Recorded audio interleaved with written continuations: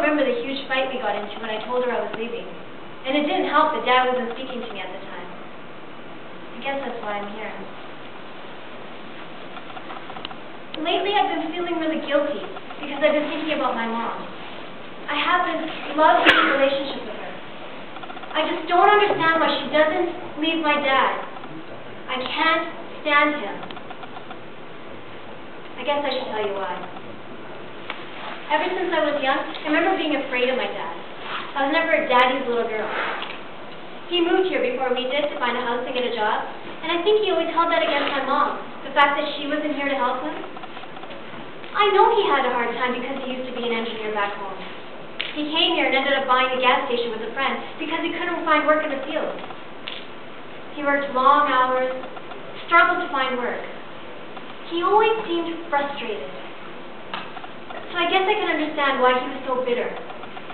But I don't understand why he did the things he did. I still remember the way he used to shout at her. He used to control her every move. She couldn't even go to the temple without asking his permission, and only went if he was taking her. One day, when he took her to the temple, he saw her talking to a male relative outside. In the car ride on the way back home, he yelled at her for talking to him.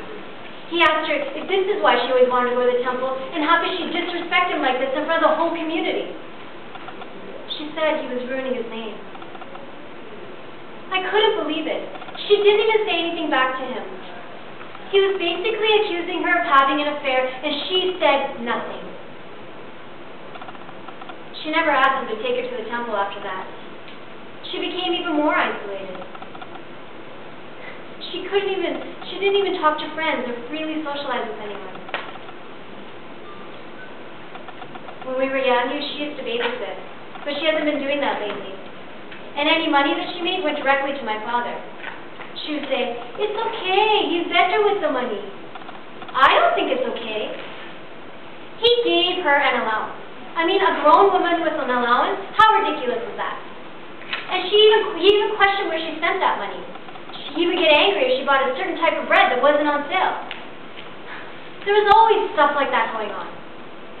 He would do things like that would take away any control she had over her life. He would control her financially. He would question where she spent her money.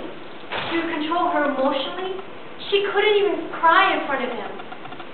He would control her socially. She couldn't freely socialize with friends and family. He would control her physically. He would slap her, shove her, pull her hair. He needed to make her feel like she was nothing. Mom always tried to make sure everything was fine at home, even though it wasn't. She was always really good at that.